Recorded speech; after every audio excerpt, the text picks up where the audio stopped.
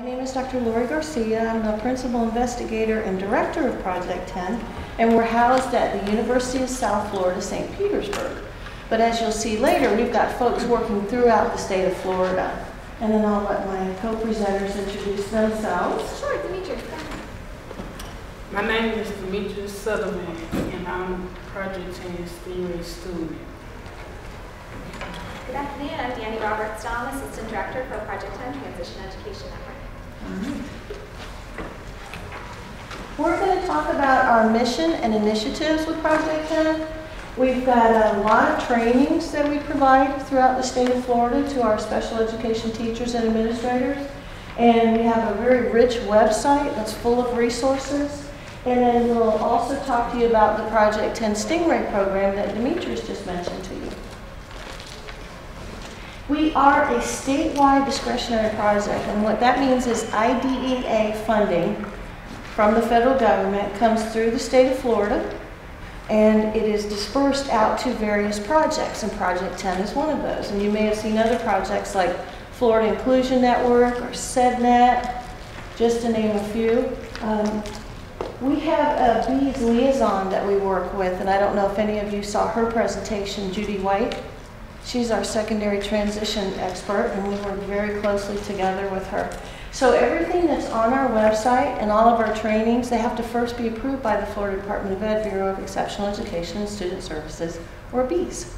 So we work very closely. We serve as basically the clearinghouse for secondary transition in the state of Florida. And you'll learn later that there are others who visit our website. Danny will share some statistics with you on just how far-reaching our website is. So our primary charge is to prepare our teachers and administrators and other stakeholders in the resources and training and rules, if you will, for secondary transition IEPs, etc. When Project 10 first started, we started by doing needs assessments. So we met with teams across all 67 school districts in the state of Florida that involved the ESE director, their transition contacts, staffing specialists, special ed teachers in high schools and middle schools. And we asked, what do you need from us? Here's your performance on graduation rate, dropout rate, transition IEP compliance, and post-school outcomes for students with disabilities. Where are your strengths? Where are your needs? Here's our trainings and technical assistance that we provide. Let's create a short list. So we started out with a focus on the secondary transition IEP compliance. And it was pretty low when we first started in 2008, 2009. I think around 40, 50% compliance. A lot of things had changed. And so we're now up in, I think it's like 89%. We slipped a little bit with some recent legislative directives that didn't make it into some of the IEPs. When they went back, the districts will pull IEPs randomly and evaluate, do a self-assessment. And that's the data that feeds into the overall state performance. So we continue to improve there, but it's not enough to just have a compliant IEP.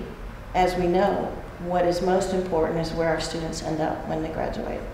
What kind of experiences and education are we providing for them when we have them in school to prepare them to be the successful adults, career, college, life ready.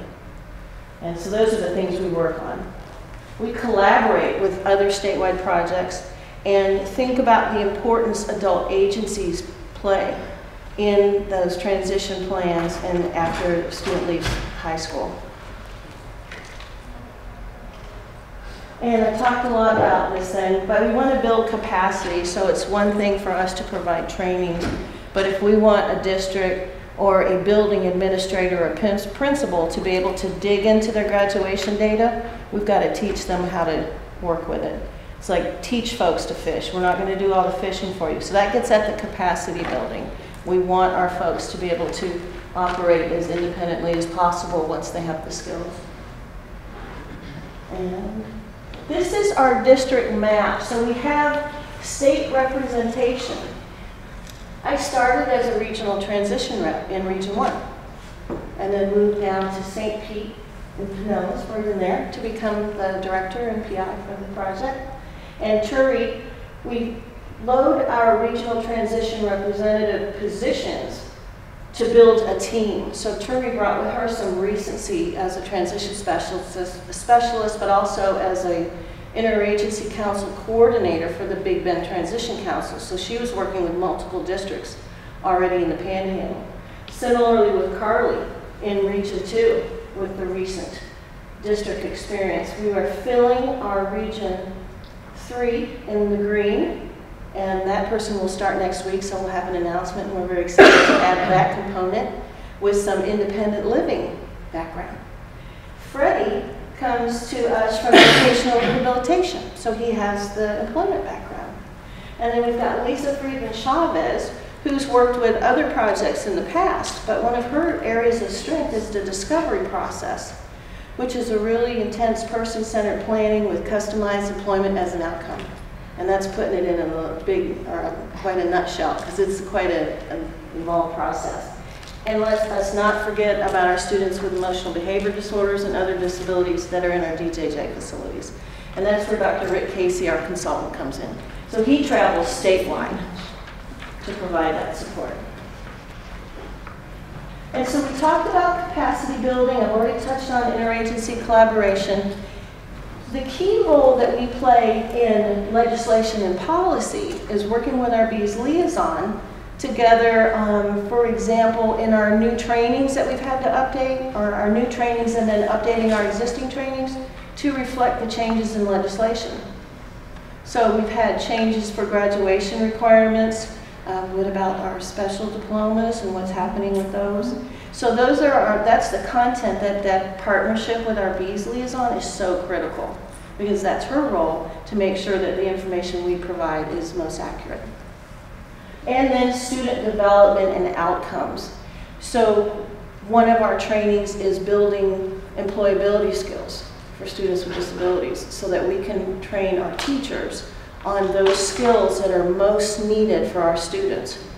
One of the most important things that we can do for students with disabilities to ensure that they obtain competitive paid employment when they graduate is to help them get those paid experiences while they're still in school. And research, as well as experiences that you'll hear from our star from the senior program. We'll show you. All right, so we talked about capacity building, evidence-based practices. We research and link any of our training content to what we know that is going on nationally that has proven to yield outcomes. I just mentioned what the research has shown about how we can ensure our students have the best possible chance to become employed, and that's to get them paid employment while they're still in school. Similarly, every other area of content that we touch on is got to be bound in the research. We've got to know that what we're doing, that there's evidence that says it's good. It's not just me sitting back and going, oh, this sounds like fun. None of that. It's digging into the research, which happens to be fun for me, though, to be quite honest. And then providing training and technical assistance. And so we provide trainings, we do face-to-face trainings, we might use technology because it's hard sometimes for our educators to get out and travel, depending upon the size or location of their district. We also have online training modules, and you'll see a list of topics that we can share with you. But the technical assistance piece is really important too. If a district is doing a self-assessment on their transition IEP, what is showing up that is the problem, and how can we help them either through training or being there with them to evaluate, to give them the assistance that they need to improve their outcomes for our students. So, interagency collaboration. This is exciting. We provide mini grant funding for a couple of different things, one of which is for interagency council activities. And so we've had a nice increase this year. We provided 42 mini grants that are serving 49 of our 67 school districts right now. And those are the ones that show up officially. I know from experience, we've got folks that may not be formally on the list of districts that they serve, but they'll come. Like in the Panhandle Area Education Consortium at Fiddlers in Chipley serves 8 districts, including Washington. But I know 3 other districts come on a regular basis. Gadsden even comes all the way over to Chipley, which is Washington County. I don't know if that makes Well, there's a map in there. But just to say that folks travel far and wide and share resources. So this is just what we know from our applications. I know by personal experience that it's even more so. So that we're excited about that increase. And the reason that we're excited about it is, again, the importance of our interagency council, adult service providers, meeting with our educators that are serving our students in the school and helping them make those vital connections. You move from entitlement in the school system to determining eligibility once you graduate and they're in the adult world. So everything that we can do to help our teachers prepare our students and families for that transition, the better off we all are.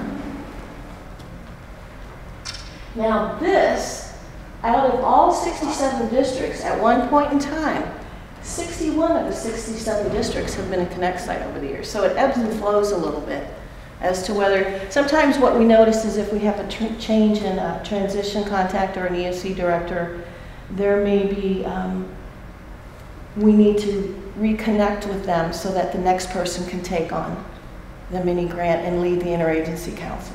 Yes, sir. With this map, I got that. All the map of people with state or Florida or mental, for content size about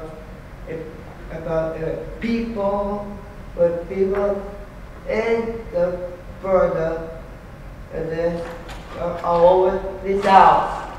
So this content with people inside this map. Mm-hmm. And if I understood you correctly, you're talking about that there's a lot of people in these various places throughout the state of Florida and that we look at in this map. Good observation. Yes, ma'am. I'm sorry, but what does connect?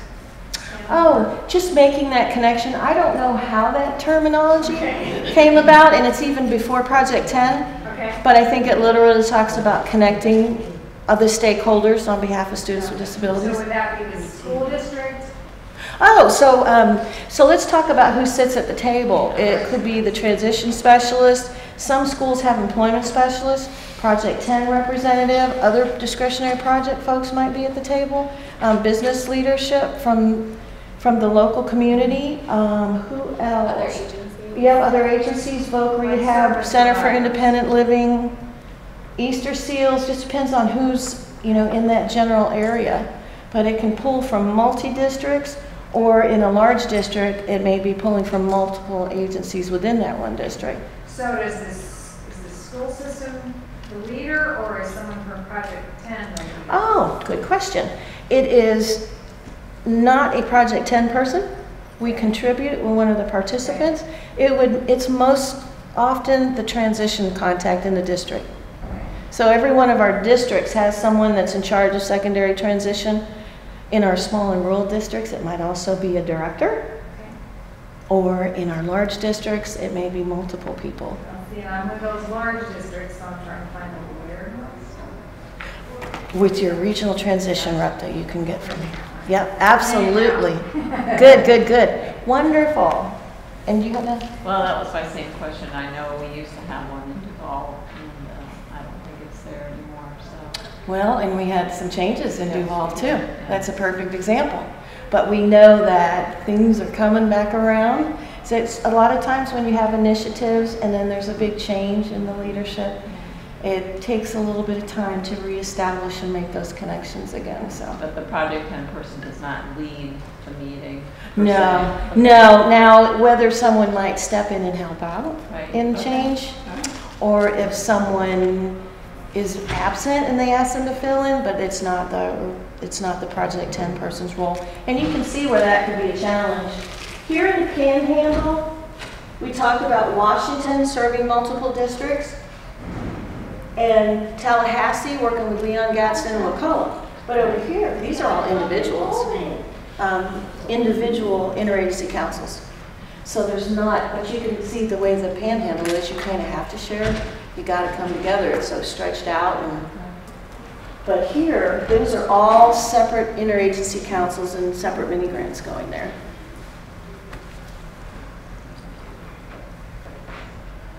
And there's our mention of Judy. Monica, our bureau chief, has just joined us. So thanks for joining us. And we were talking about Judy, our liaison, and how closely we work with her on the development and vetting of all of our materials and training, website content. And now student development and outcomes. I think you get a better idea when you look at our list of trainings when I mentioned employability skills. One of the things we know from research is students with disabilities, they might be able to learn the necessary job skills, but what might be some of the other issues the student has that could be a detriment in the workplace? Accepting criticism, collaboration with their peers, and we call those the soft skills. And so there's some great resources that go along with teaching soft skills that will alert you to as well. Self-determination, self-advocacy, those are huge. So when we look at student development and outcomes, what are those things that we know based on research, evidence-based practices, that are going to provide our students with the greatest possible outcomes? And again, this topic can give you an idea here. So today is our overview. But successful grant writing, Art Thread Work of Art is a very exciting training and resource and partnership that we have. And we worked very hard early on with our DJJ folks, because you can imagine there are youth with disabilities in facilities, in residential facilities.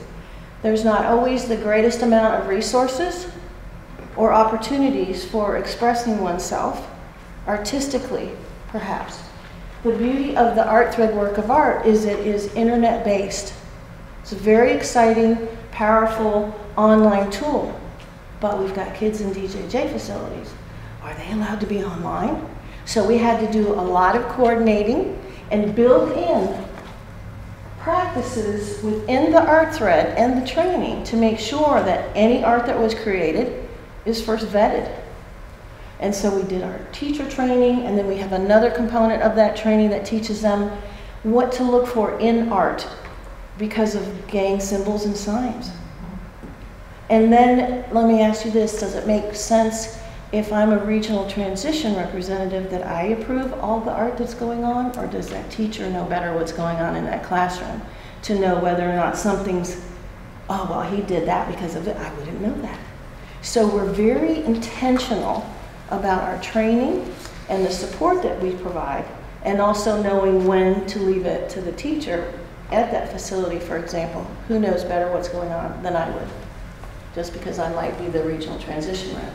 We see all the art that comes in, and we can go to each, we can go to the website and identify what art is happening in each of our regions too, which is very cool.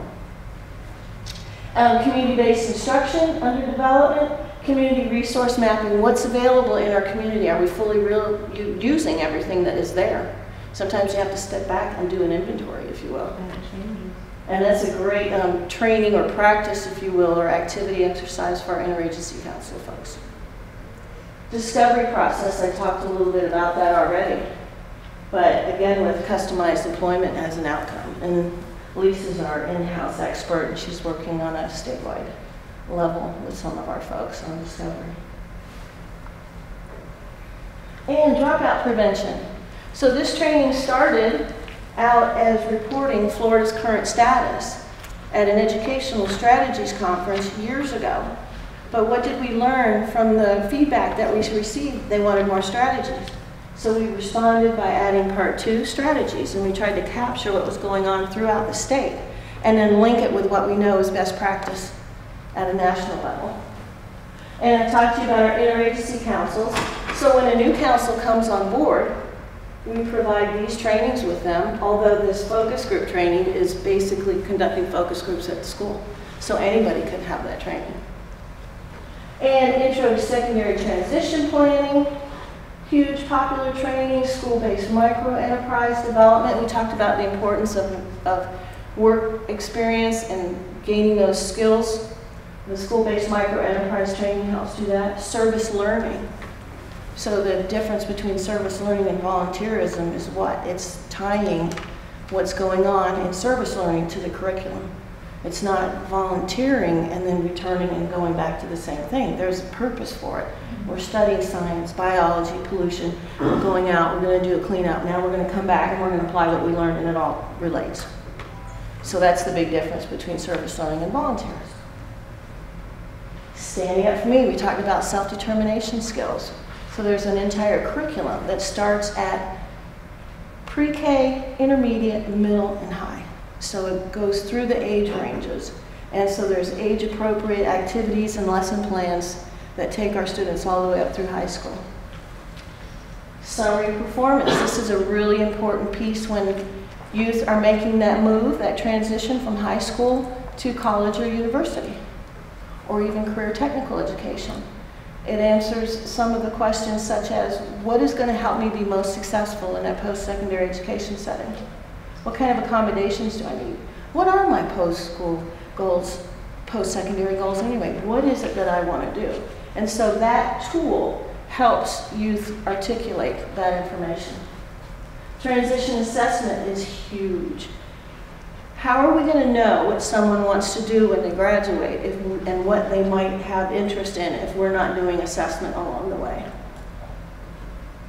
And Transition Basics, a guide for families, a very popular training that we've collaborated with a number of Family Network on Disabilities, for example, just different projects that we've collaborated with.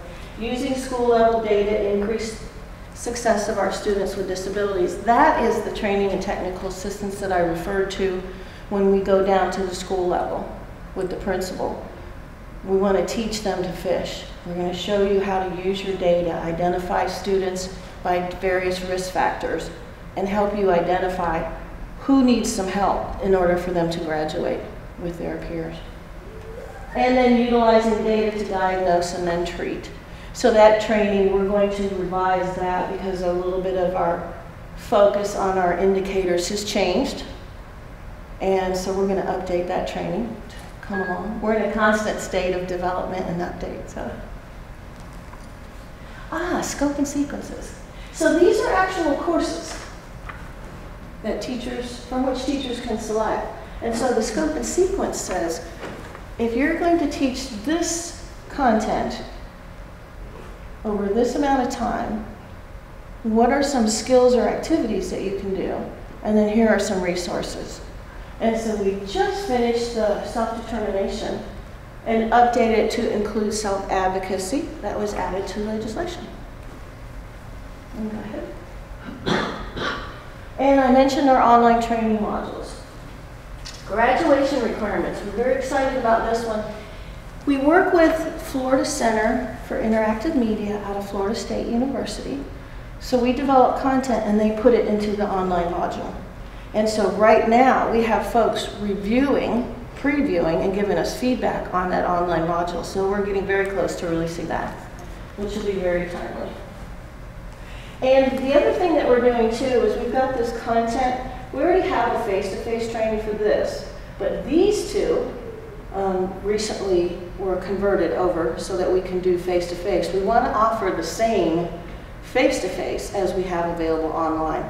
So then that gives us an opportunity to update this content too. And these are available to anyone. Go to our website, there's an online training tab, and you just use your email address to log in. No crazy passwords to try to remember. Yay!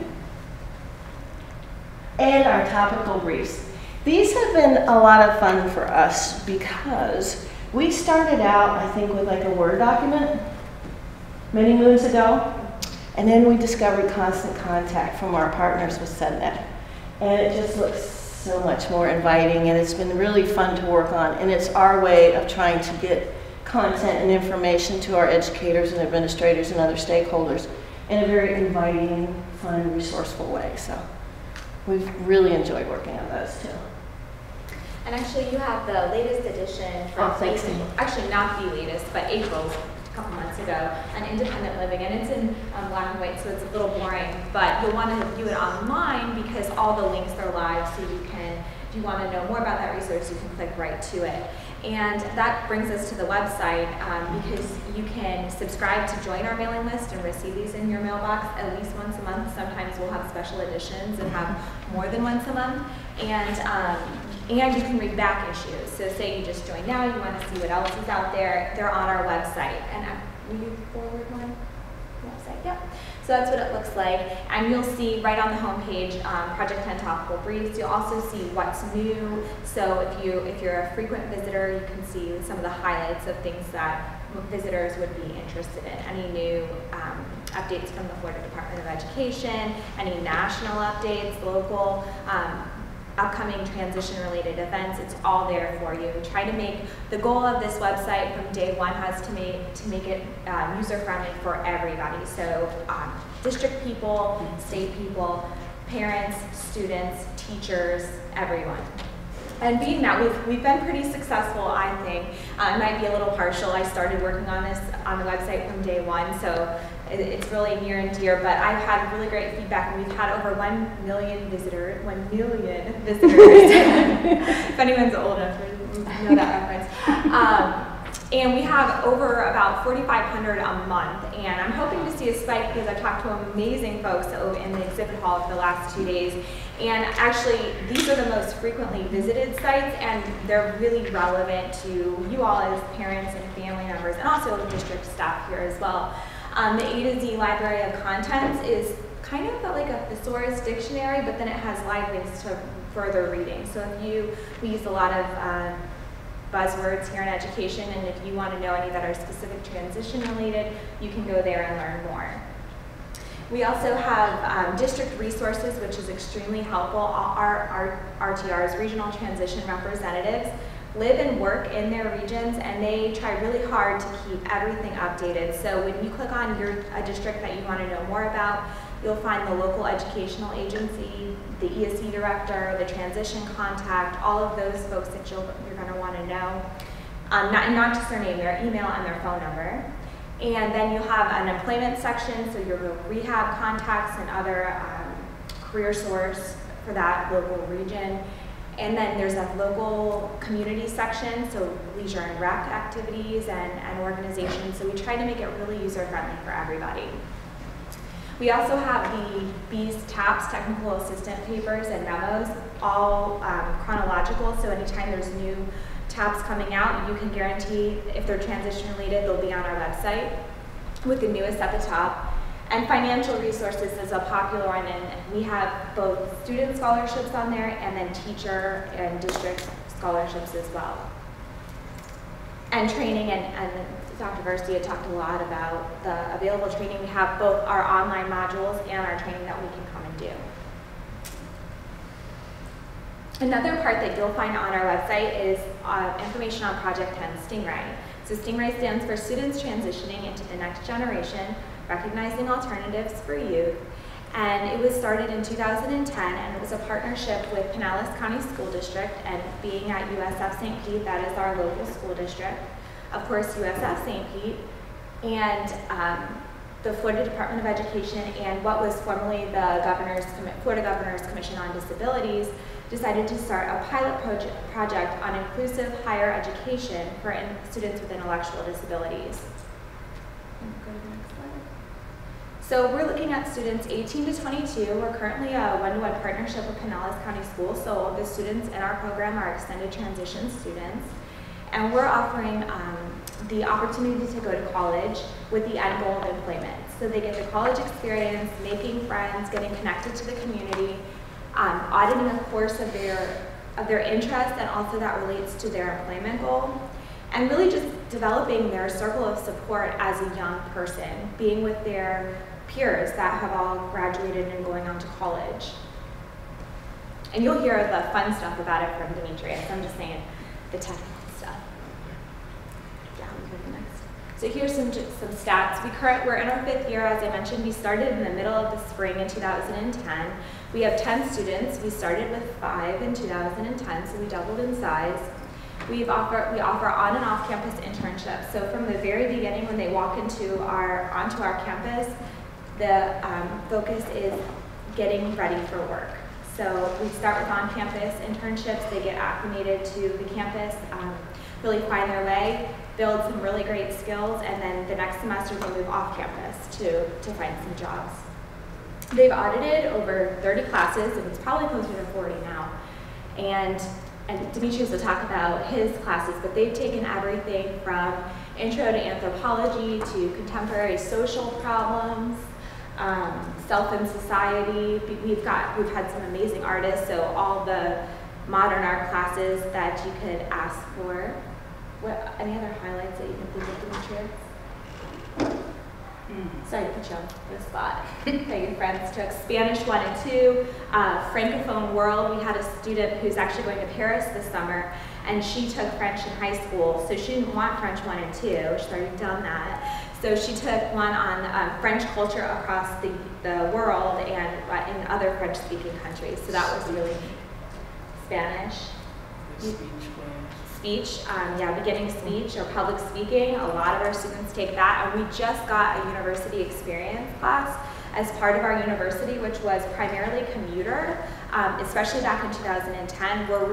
We have a new strategic plan on our campus, so we're really building in the freshman experience, so that really benefits our students because several of them have taken the university success class, and it's been awesome. They are also expected to direct their own IEPs, so self-directed IEPs, and that's a really cool opportunity for us at Project 10 because that's what we're helping to build capacity across the state. And then in our own backyard, we see our students directing their own IEPs and developing PowerPoints to frame and guide their whole IEP, or Prezis too. And so they've just been fantastic. And actually the Stingray Current, which is the student-authored newsletter that's also a handout, talks a little bit about that and the steps that they follow to prepare for that. They're also involved on campus, and I won't steal your thunder, I'll just breeze on it. But they have the Bull Buds. There's a Stingray-developed club, but it is inclusive. Not all the students in Stingray are in the club, but several of them are in leadership positions. And they've actually been nominated for a ton of awards at the Rockies last year, which is this student award like Emmy Night. And they really filled a gap on our campus in terms of community service. A lot of other student organizations were, helping the environment or doing stuff related to education, but Bull Buds fills the gap and brings a collaborative effort for community service onto our campus. So they've been recognized by the chancellor and as a really awesome organization for the whole USF system, which is huge. We're also in the process of applying for the Comprehensive Transition Program for the USF system, which would allow us to expand inclusive higher ed programs and also allow students to apply using the FAFSA, the free, what does it stand for? Free Application for Financial Student Aid, where they can get scholarship money to attend these programs. And that will really help with the independent living piece, which we talked about in the roof presentation earlier. And we have the Project SIL, which is successful, I forget the acronym. It's a summer residential pilot that we're going to try to aim for next year. So we have lots of dorm space in the summer when the majority of our students leave. And so really getting some independent living experience and programs for our students over the summer. Oh, and so I'm going to go back one, and then you can talk about your experience in Stingray? Yes. Okay. All right. So my experience in Stingray is I help the students to ride the bus, and it's called PSCA. PSCA stands for Pinellas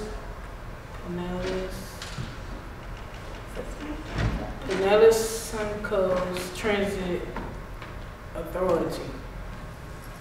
And I joined the TRAC committee, and TRAC is Transit Riders Advisory Committee.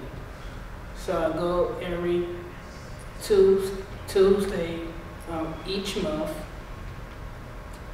and some for Project 10, I did for my 3 internships is Fairmount Park, the YWCA, and Project 10 office.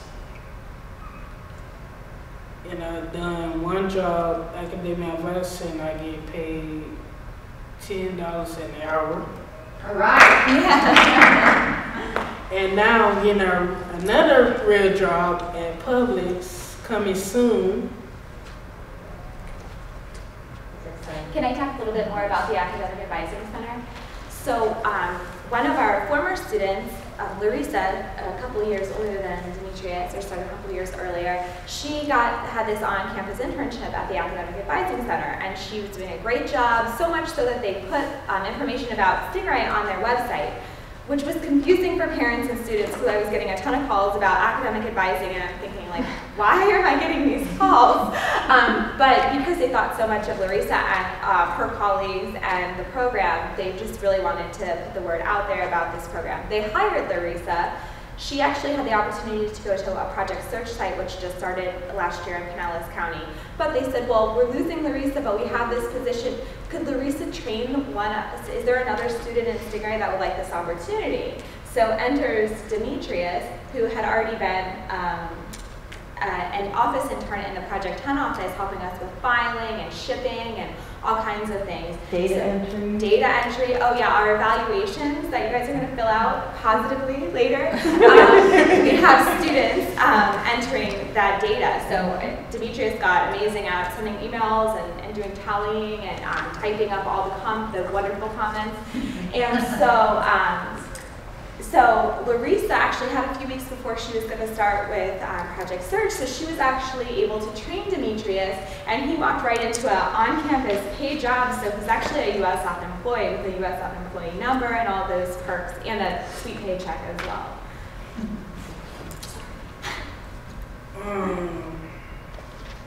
For my classes I took is intro to teach, like for students. And my other class is race journal class in media.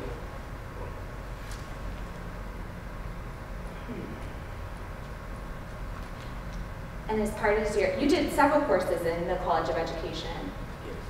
And you did a internship practicum at the Fairmont Park is in? Yes, at Fairmont Park, I volunteer like an hour with different students. Like I did pre-K. The little kids, I love them, and they miss me so much. And now I'm doing volunteer at the YWCA with the pre-K kids again, and the 2-year-olds, how to read, how to do art and stuff. Talk about a little bit of Bull Buds and your involvement on campus. Oh, Bull Buds is when we join like community service, like feed the homeless, go out and help other organizations of like different clubs of the USF. And next year, we probably having more fun because they want me back to help them out. We probably going like somewhere like one Saturday and go bowling. And I know you were president last year, so that involved like renting space on campus, making an agenda. What else did that involve? What leadership skills did you learn? Write notes, write my agenda, see what I'm gonna say, and do like selections about who gonna be the president, who gonna be the vice president, the treasurer, the secretary. Do you want to talk about any of your mentors, academic, social, or peer mentor? My mentor, Eric, it was in my class with race journal class, and he helped me prepare a prezi for my class. And for intro to teach, I had Julie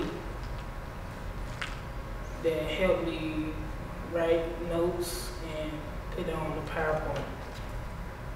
And so our students are supported because it's an inclusive program. Instead of having a bunch of us around, for lack of a better word, we believe that students learn best from their peers. So we hire a lot of students, and we also have a lot of students from the College of Education, like Julie is a College of Education student, and then other volunteers to support our students in several different ways. They have academic mentors, which is Eric and Julie is who you were talking about, that are actually in the courses with the students. They're students that were already going to take the course, and we match them up. And we haven't done the formal study, but we find that the students who are academic mentors do really well in their classes too, because they're really spending extra time to talk about the content outside of class.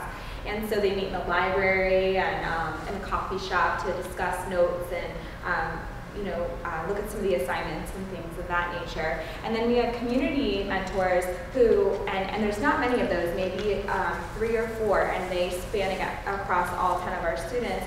And they meet the students where they are and work on things outside of campus in the independent living piece. So everything from managing your debit card, setting up a student account on campus, finding the right cell phone plan, looking at if some of our students want to get a driver's license or maybe have a permit and need to make the next step. So just things in the community. So it's very individualized.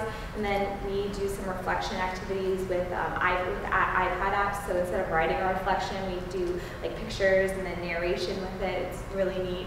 And then we have peer mentors, which are, it's the fun stuff. It's lunch, it's hanging out in the student rec center, it's getting coffee, it's going to see a movie. So just pairing students with similar interests. And a lot of times they help the students get involved in other student organizations. And I know we've worked a lot with student government this year, has been involved. And Juan's on student government, isn't he, one of our students? Didn't he join student government this year? Yeah. Because his mentor was like student body vice president and really got him in the process, and I think Abby is too now that I say that. So just really getting into the meat of what it means to be a college student and get involved in your community. And I mean, I couldn't teach that. So I mean, that's the best way they learn is from their peers who become friends. I mean, mentors who become friends. Anything else you want to add about student? Do you want to talk about? So you became involved on track, and you were a second-year student this year, but we had first-year students who were a little scared to ride the public bus. So Demetrius helped, and what did you do to help with that? How I help is like ask them for their address and look on the map, see what bus does go to their house. Then me and Nancy ride the bus with them.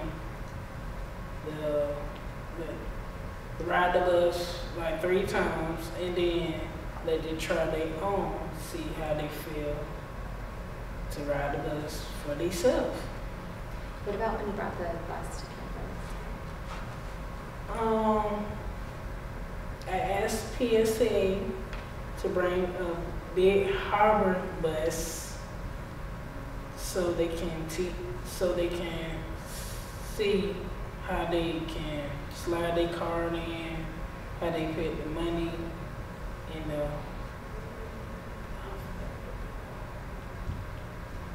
box, and how they can pull the bell before they stop.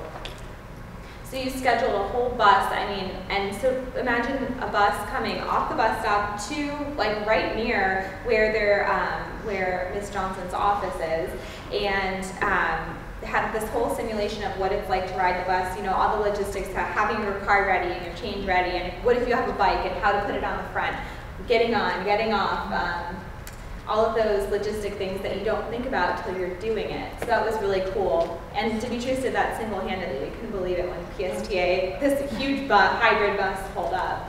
That was really neat. And I know that you also kind of keep a lookout for some of our new bus riders. You meet them, they know, when they're coming through that main hub, and if they're not on time, you're alerting somebody that, hey, where is so-and-so? So that's a really cool network that I think that you guys have going on as second-year students. And plus of us on Beams now, talking about PSTA. Sure, yeah. Do you want me to talk about that? Okay. So speaking of Demetrius' involvement with PSTA, we were having a new student orientation in May, and we asked Demetrius to coordinate some activities with PSTA to really help our brand new students and their families to know that, you know, it is an expectation for our students to travel independently. And what better way than we already have this advisory committee member who's very active and connected, and we're going to do the simulation. Well, PSTA was so impressed that they called the news channel and wanted to do a story on it. And so our local news channel, Bay News 9, came out and interviewed Demetrius and the PSTA folks about the whole thing. And they came out 2 different days, both just to talk with Demetrius about his experiences, and then also on the actual day when the bus came. So they thought it was a pretty big deal and pretty cool that you were doing all of that. Anything else? Any questions for any of us?